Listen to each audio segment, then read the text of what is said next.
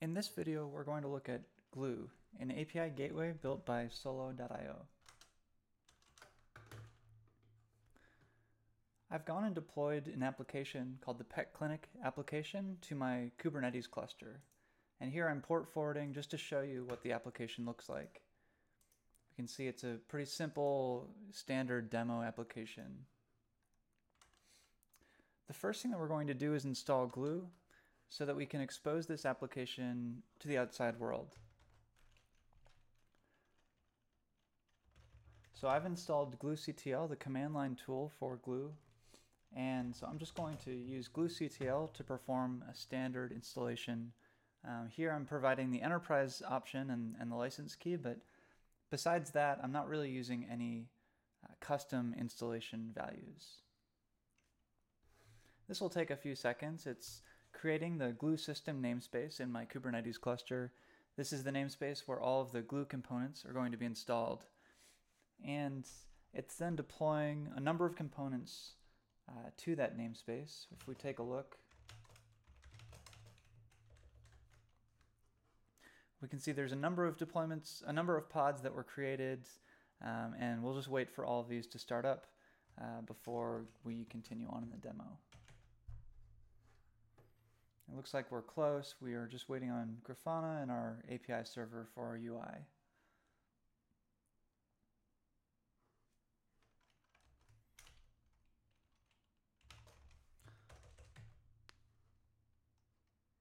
Okay, it looks like we're still waiting on one pod, but I think we've got enough to get going.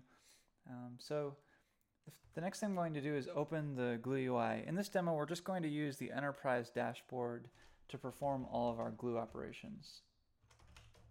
And the CLI comes with a handy command that we can use to port forward. Basically, this is another pod that's running in our cluster, so to access it, I'm just going to port forward it.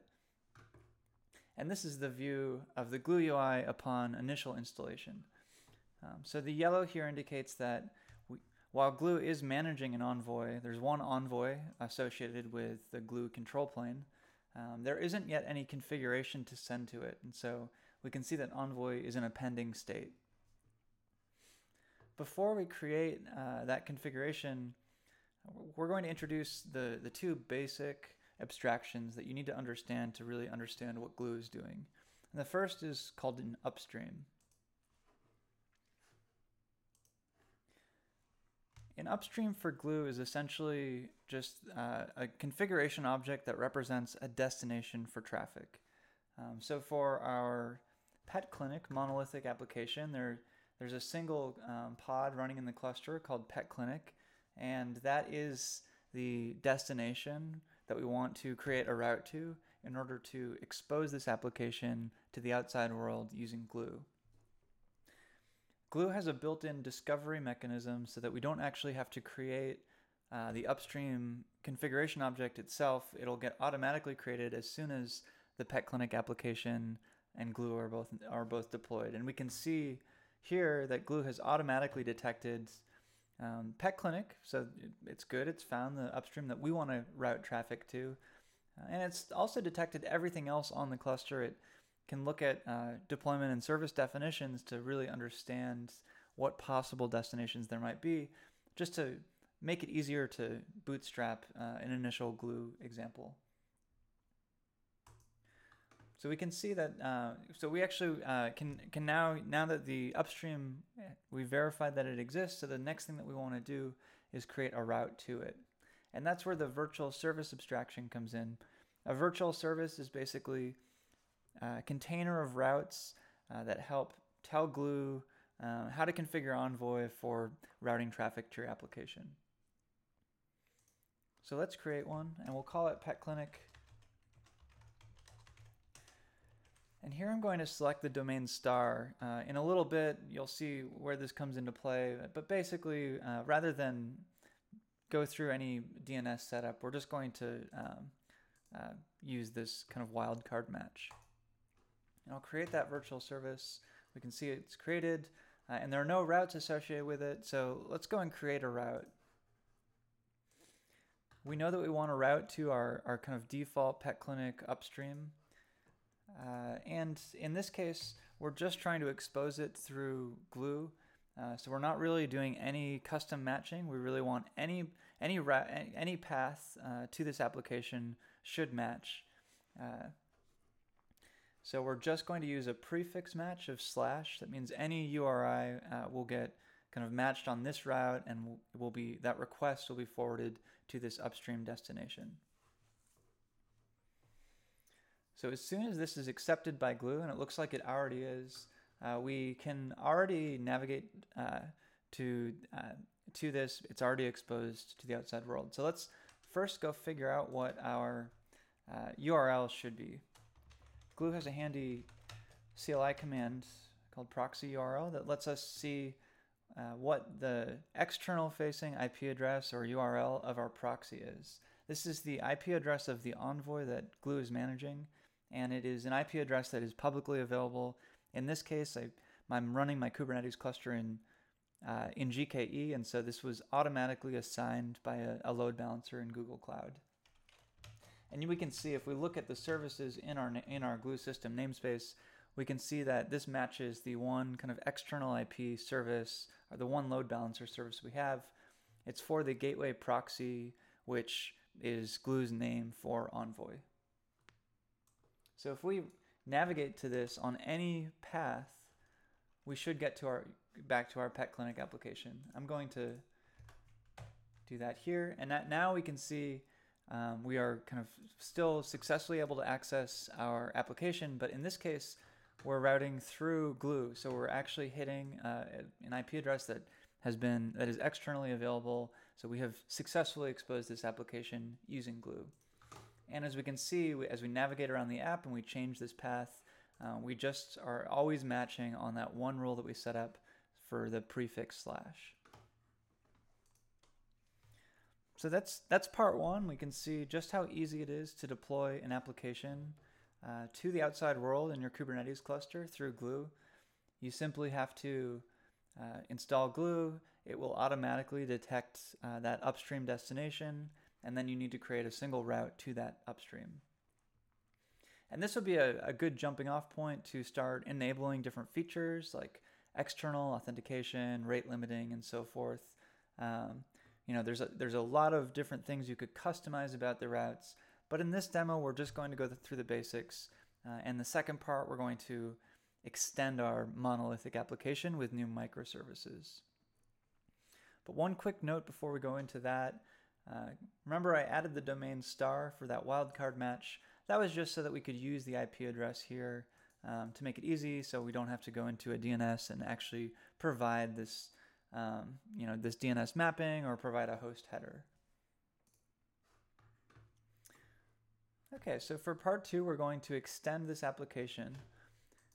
Let's say we want to change the veterinarians tab of this application, and we've got additional data that we want to share about each of these vets.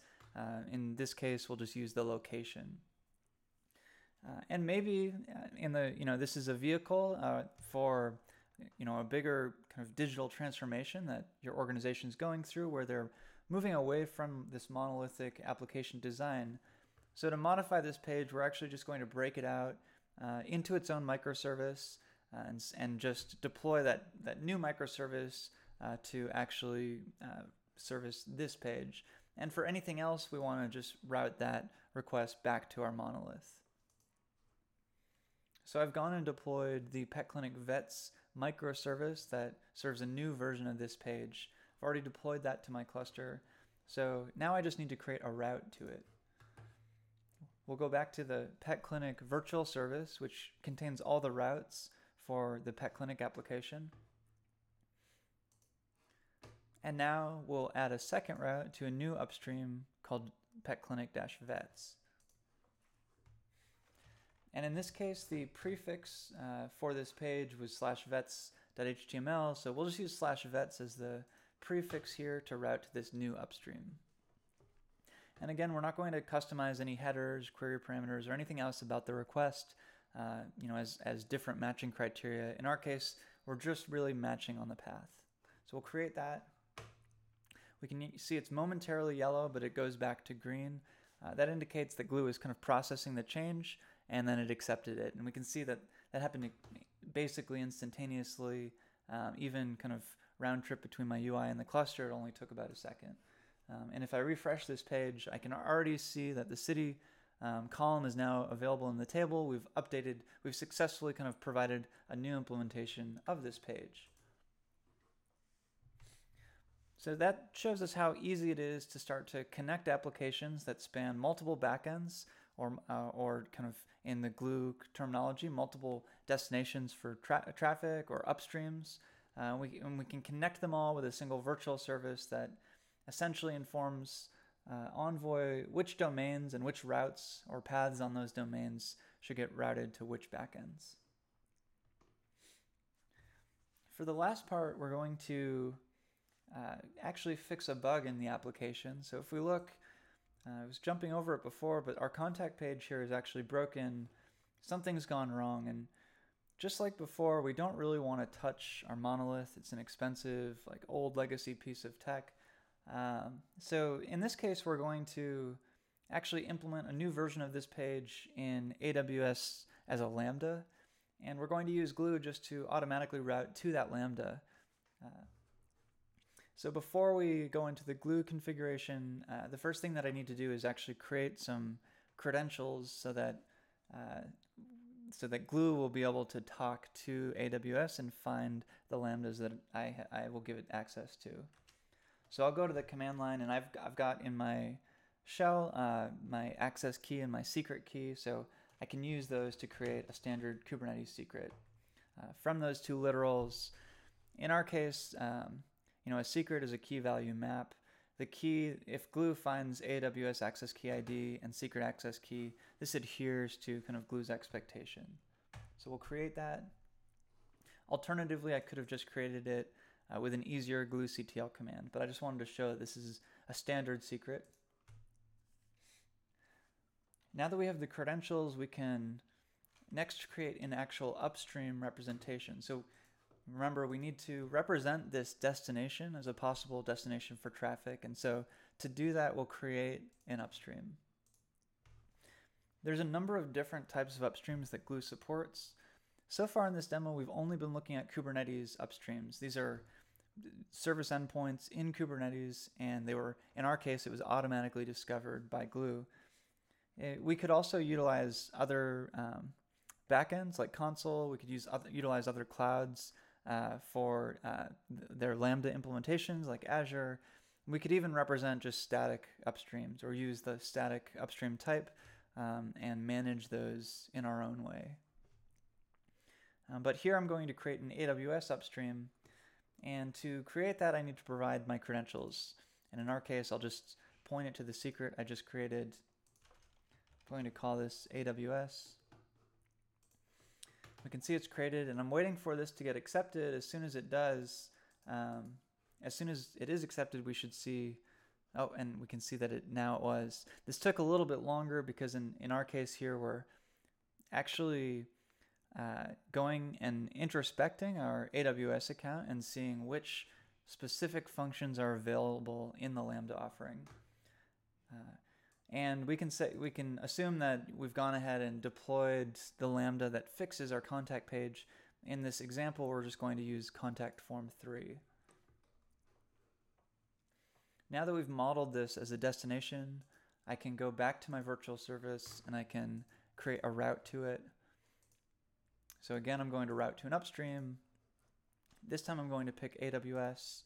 And now I have to pick a Lambda function. AWS is really a container holding credentials and access to all these different Lambdas. So we'll select contact form 3. Another thing that we're going to turn on for AWS is this transform response functionality. And this basically extracts HTML out of the JSON response that Lambda returns. And finally, we're going to update any request going to the contact prefix, which is the prefix for that contact form page. So we'll create this. Now the order here matters. I'll show you that in a second, but we can see that this was created. Now if we go back, takes about 15-20 seconds to actually connect to our AWS account. So if we go back to the application, we should now see, okay, the contact form is now accessible. Just to go, share that one more time. Let's say we change the order of the routes, so we'll move our kind of catch-all prefix of slash ahead of vets. That means if we go back to the vets page, we're now seeing the original one. Envoy will try to match on the first, or Envoy will forward the request to the first thing that matches. So we'll move that back down to the bottom, and we should get our updated page. We can see the contact form is working, and now our application is fully up to date. So just to recap, we started with an application deployed to Kubernetes, but not yet exposed to the outside world. The first thing that we did was install Gloo Enterprise, and we created a virtual service that had a route for just the slash prefix, and we routed to the upstream that Gloo automatically discovered, which was our monolithic pet clinic application. And right away we got that working and exposed through our Google load balancer. We then went and extended it and changed the vets page with a new backend by pointing to a different upstream, and we even fixed a bug in the contact form by replacing it with an implementation that's coming from Lambda. Hopefully this was a helpful introduction to Gloo. From here, it could be worth checking out other webinars where we've looked at features like rate limiting and encryption, ways that you might further customize these routes and these upstreams in order to take advantage of all the functionality that Envoy has to offer.